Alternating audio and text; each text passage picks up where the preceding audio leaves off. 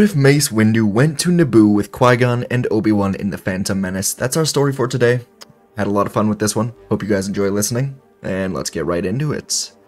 Our story begins on Coruscant, outside of the Jedi Temple, as Grand Master Yoda is meditating with the Master of the Order, Mace Windu. The Force was in turmoil after recent events with Master Qui-Gon Jinn. Jinn recently proclaimed that he encountered a Sith Lord, and he even brought a child he thought to be the Chosen One to the Council. Windu and Yoda were both skeptical that the Sith could return without them knowing, and Anakin was too dangerous to be trained, but their confidence was wavering more and more by the minute, and as they sat here, something changed. A ripple of darkness was sent through the Force, a ripple that, were Windu and Yoda not meditating, they likely would not have felt, and they were both snapped out of meditation at once, realizing something truly is off. Perhaps Qui-Gon was right about the return of the Sith, and after some discussion, Windu said that as leader of the council, that he should go to Naboo. If the Sith have returned, he must be there, and Yoda agreed, so soon Windu would soon go. What the Jedi did not know was that the ripple through the Force did not come from the Sith on Naboo.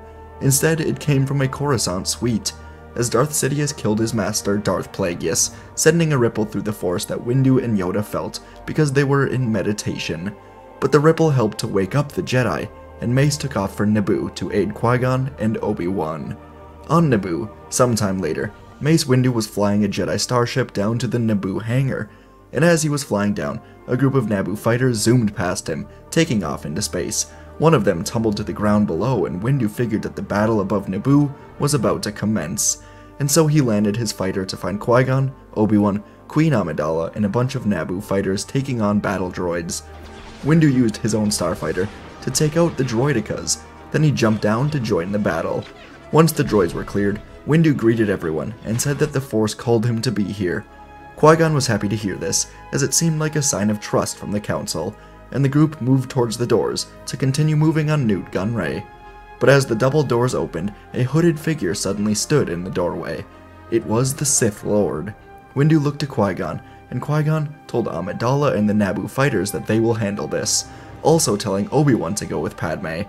Obi-Wan hesitated, but with Windu here he trusted his master on this, and so he went with Padme and the fighters. Inside the doorway, the Sith Lord Maul ignited two sides of his lightsaber, while Mace and Qui-Gon ignited their own sabers, preparing for battle. Mace moved in first, clashing sabers with the Sith Lord. Qui-Gon and Mace coordinated their attacks, blending their different styles into a seamless flurry.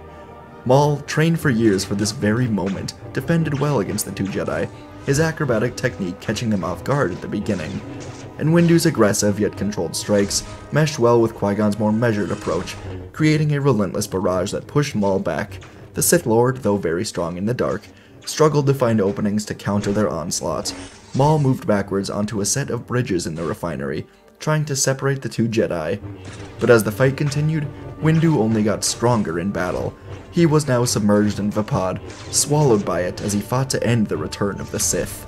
Vapad is a channel for darkness, and that darkness flowed both ways. He accepted the furious speed of the Sith Lord, he drew the Sith's rage and power into himself, and he reflected that same fury upon its source, the same way a lightsaber redirects a blaster bolt. He was not afraid of the darkness inside of him. He knew how to channel it for good, and the fighting soon became effortless for him, and he let his body handle it without the intervention of his mind.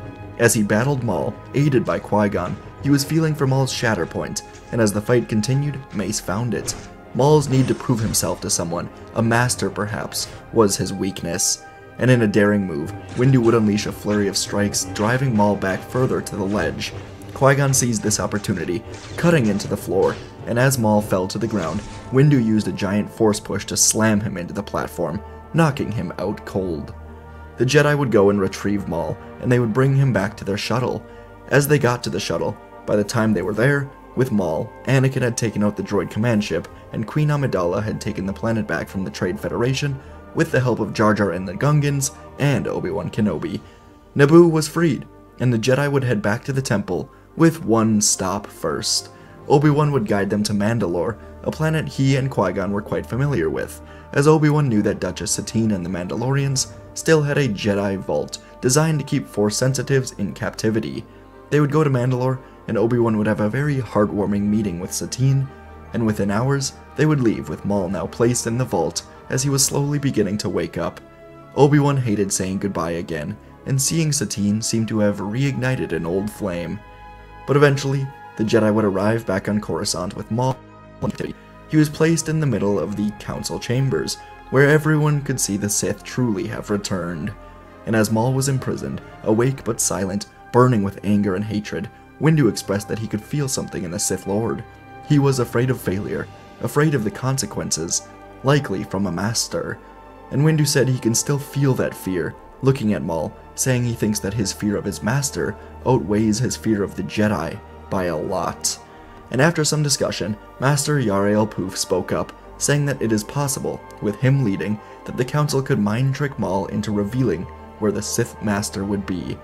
This was a dangerous idea, but Poof was an expert in mind tricks, and after some contemplation, the council agreed it was worth a try. And so the collective group, with Qui Gon also in attendance, currently in Yaddle's seat after she just left the council, reached into Maul's mind with the guidance of Yarael. In unison, the Jedi said, "You will teach us where to find your master," and after 3 attempts, the council shared a collective vision of Maul screaming in pain, being electrocuted for failure, and the vision zoomed out, and the Jedi could see that it took place in a building in the industrial sector. The council broke off the mind trick. Maul was breathing heavily and he fainted once more, his anger replaced by fear, and the Jedi had a location. And it was decided that Mace Windu, Plo Koon, Qui-Gon Jinn, and Yarael Poof would go to the lair, while Yoda and the others make sure that the council is safe, in case the Sith Master makes a move to rescue Maul. And the group of Jedi got into a transport, as Qui-Gon wished his master was around to aid them in this, but Dooku was nowhere to be found. They traveled across the capital city, and soon came upon the building from their collective vision. But something was off in the Force, as if light and dark energies were swirling from inside. The hangar door was closed, but Windu fired a blast at the door, and it broke open, and at once, the Jedi leapt from their transport to the hangar, and they saw something horrific. Jedi Master Dooku was holding his blue lightsaber above Jedi Master Yaddle, who was laying on the ground defeated. Upon seeing this, Qui-Gon unleashed a quick force push, and Dooku was sent stumbling back to the hooded man in the back of the lair. Windu, Jinn, Plo, and Poof got down next to Yaddle, and they helped her up as they all turned to the Sith duo. Qui-Gon looked to his master and told him to stand down, but Dooku only reignited his saber and said it was too late. He did seem sad, disappointed to see Qui-Gon, and from next to him, the hooded Sith ignited his own crimson red saber. It was now clear there was no avoiding a great fight, reminiscent of the old Jedi vs. Sith days. Plo, Qui-Gon, Mace, and Poof stood with their lightsabers ignited, and the fight soon erupted with blinding speed as Qui-Gon and Mace engaged Sidious. Their fight together against Maul allowed them to grow as a duo.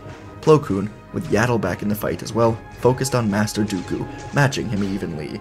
Yarael Poof leaped into the fray as well. However, Sidious was able to cut off Poof's hands, then snapped his neck with his and Poof's saber like a pair of scissors. Despite the unexpected loss, the Jedi pressed on. Windu's Vapod style crackled with ferocity, while Qui-Gon Jinn's measured strikes were a great help. Plo Koon was pushing Dooku back, and he was forced to regroup with his master. Sidious and Dooku were a lethal pair, and once back together, Sidious spun and cut through Yaddle, killing her once and for all. Mace took this opportunity to attempt a lethal stab, but Sidious dodged it and kicked Mace to the ground. Qui-Gon battled Dooku now, and after a few strikes, Dooku beat his former Padawan, slicing into Qui-Gon's leg, then through his arm, and Qui-Gon fell to the ground. Sidious watched as Dooku was now facing a true test. Could he kill his former Padawan? Dooku lifted his saber, hesitated, and Sidious scowled with anger. He couldn't do it, so Sidious shot a huge blast of lightning at Dooku and Qui-Gon, hoping to catch them off guard. But Plo Koon rejoined the fight, and he caught the Sith lightning, firing back his own yellow lightning, known as Electric Judgment, into the Sith lightning. This caught Sidious completely off guard, and the lightning caused an explosion that sent Plo and Sidious crashing against the walls. Windu and Dooku walked over to Sidious, and Dooku knew now that he would never be able to go back to the Sith after this betrayal. Instead, he would have to hope that this would be a wake-up call for the Jedi and the Republic. And Sidious decided a surrender would be his best option. He could find a way to trick the Senate into believing the Jedi were evil after arresting him. But as he put his hands out, a blue blade swiftly swung across his neck, killing the Sith Lord. Windu snapped at Dooku, but Dooku simply said that he was too dangerous to be left alive.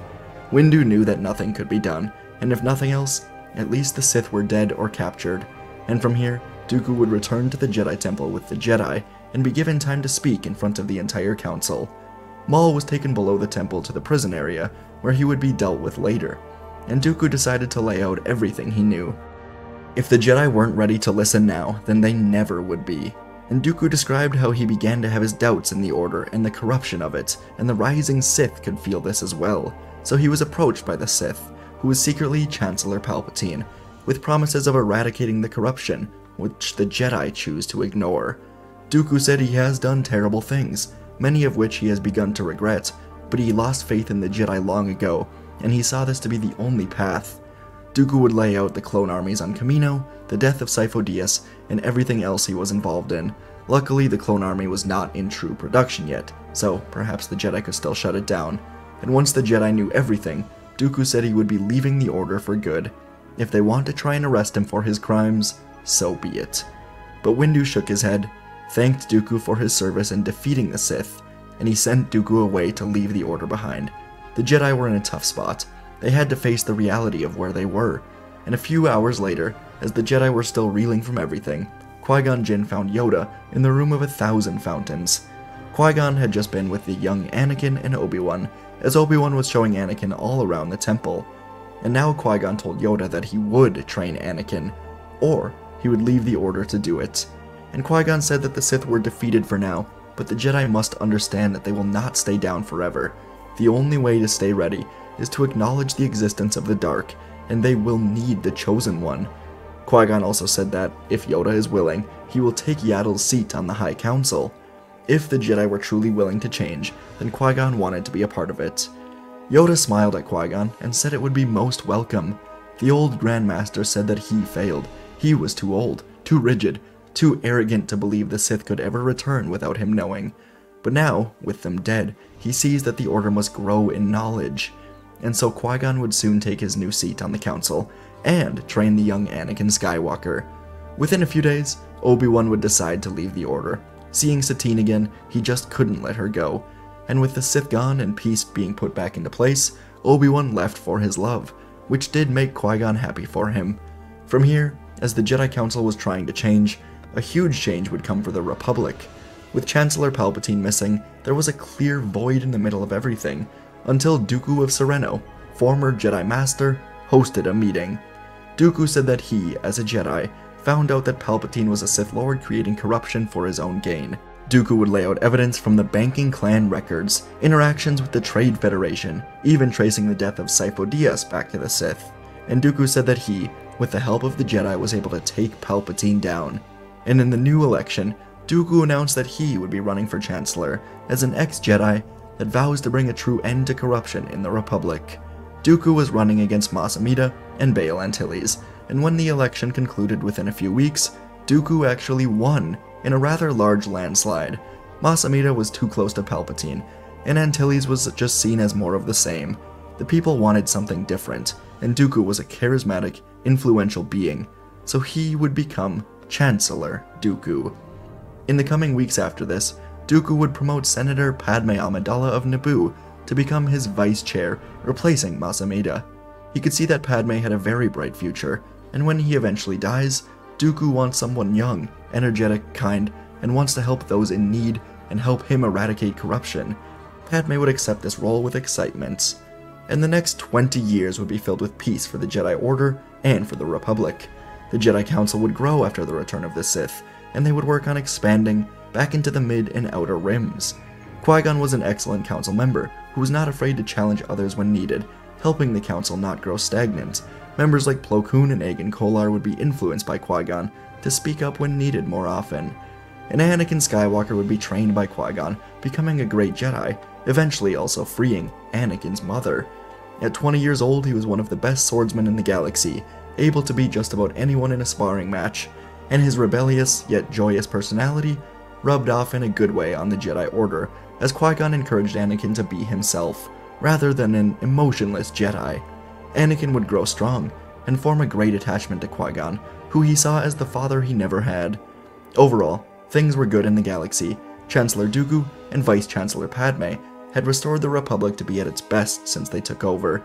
There was no influence from the Sith, Plagueis, or Sidious, and the Trade Federation and Banking Clan was investigated heavily as corrupt members Nute Gunray and San Hill were arrested. Perhaps the most surprising development was from Darth Maul. After being captured, Maul was kept in the Jedi Temple prison, but he was given great food and often was invited to meditation sessions with the Jedi after these few years. The Jedi would focus heavily on ridding Maul of his darkness, and after a decade, Maul would finally embrace the light and begin learning the Jedi way under the tutelage of Yoda, who embraced this in order to learn more about the darkness from Maul. Overall, things were good, but the darkness would never die for good. Sometime after the death of Sidious, a group of Sith cultists from the planet of Exegol would follow the Dark Pulse from Coruscant to find the body of Darth Plagueis.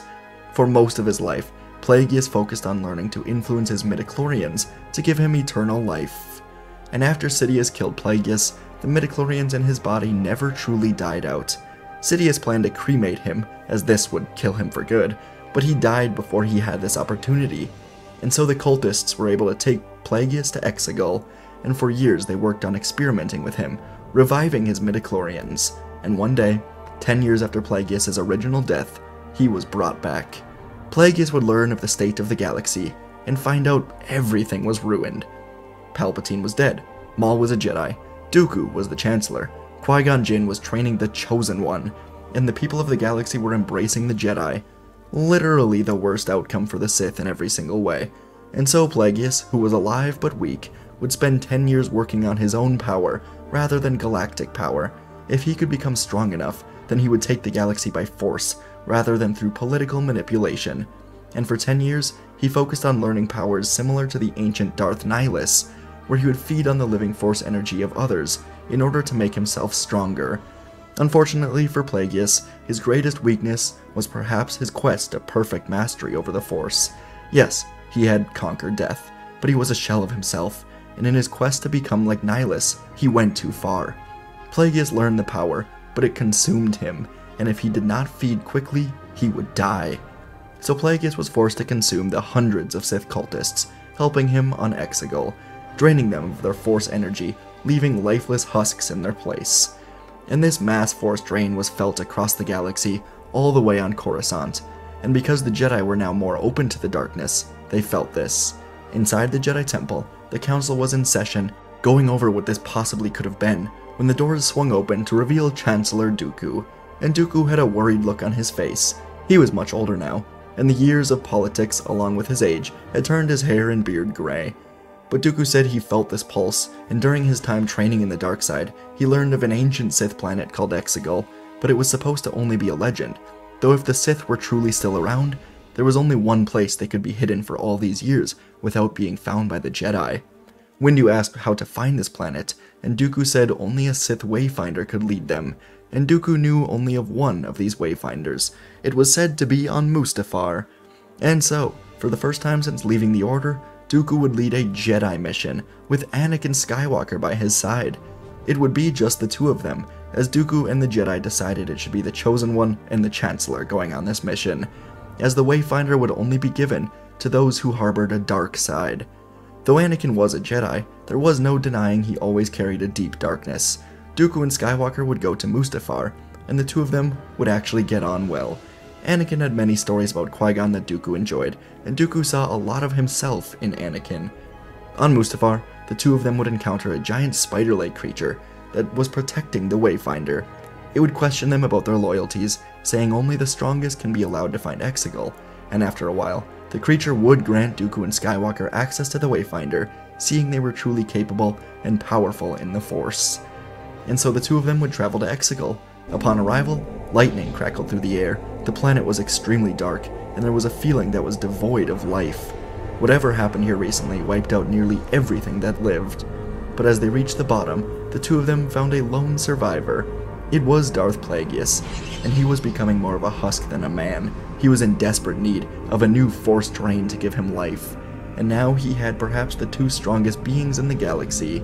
Darth Plagueis stood and faced his adversaries with a wicked smile. This was a moment 20 years in the making. Chancellor Dooku knew this was Plagueis. Somehow, Plagueis has returned. And Plagueis was a hollow shell of his former self, his once imposing figure now frail, hungered for the life force of his opponents to sustain his existence. Anakin and Dooku ignited their lightsabers as lightning ignited around them, and they saw the ground. It was littered with bodies of the cultists. With a guttural growl, Plagueis unleashed the dark powers that he'd gleaned from the ancient teachings of Nihilus. Tendrils of blackened force energy swirled around him like a shroud of death. Dooku and Anakin, the fiery embodiment of the Chosen One, stood firm, their lightsabers at the ready.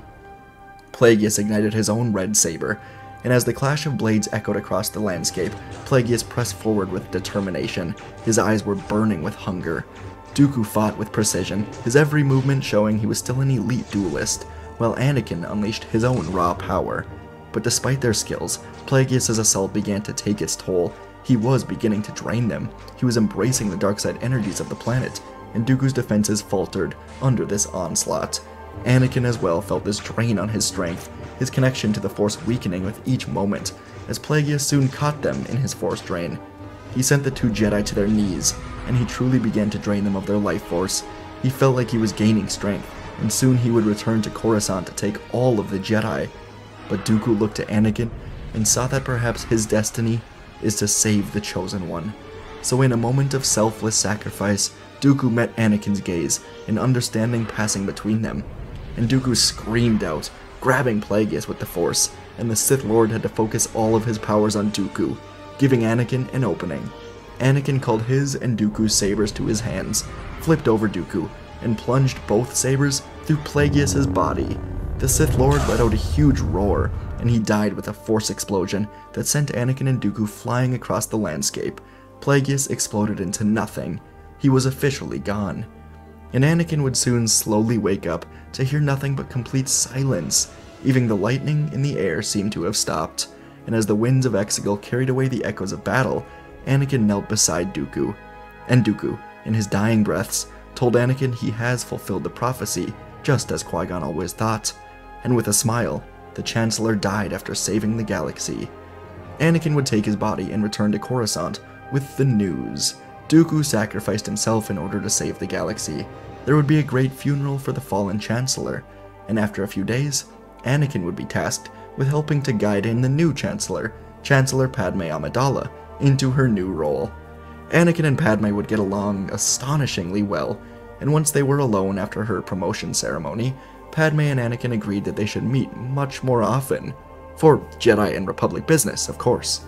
And eventually, Anakin would even accompany Padme to a mission to Mandalore to discuss peace talks, which would end with a sort of double date, with Padme and Anakin meeting with Obi Wan Kenobi and Satine. And folks, that is our story for today. Wanted to end on that fun little Padme, Satine, Obi Wan, Anakin note. I thought that was cool. But you may be wondering, how the heck does a story where Windu just goes to Naboo end up with Anakin and Dooku fighting Plagueis on Exegol? I don't know. But the more I wrote my script, my outline, I was like, you know what? I don't just want it to end after Dooku becomes Chancellor. I want to expand. I want to have some fun. And in canon or legends, you know, whatever. Palpatine actually does cremate Plagueis, and he puts him in the statues in his office. So I thought, you know, what if he didn't cremate Plagueis in this?